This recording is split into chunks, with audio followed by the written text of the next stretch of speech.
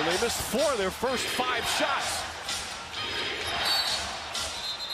And a foul's going to go West Shore High School.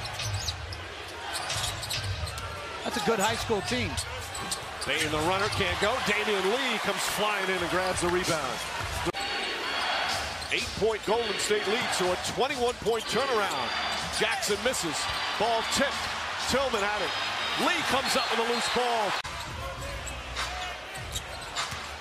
That's his first three-pointer of the playoffs. Lee misses. Anderson, quick outlet to Melton. Melton, alley-oop to Williams. From inside the arc.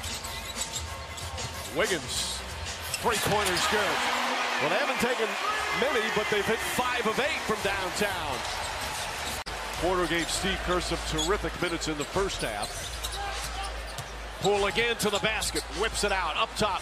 Porter, three-pointer, it's good. For more physicality because they have not rebounded the ball well, and that is a strength of theirs. Or does he feel he's too immobile? Damion Lee fires away as Culver gets the rebound. You okay with the offensive guy calling it out? Me? Yeah. Some would say that's great sportsmanship. It's one way to look at it.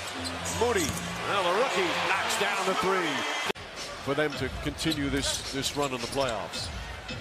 I thought he took a couple questionable shots today, but for the most part, much better shot selection. Lee throws it up. Kuminga lays it in.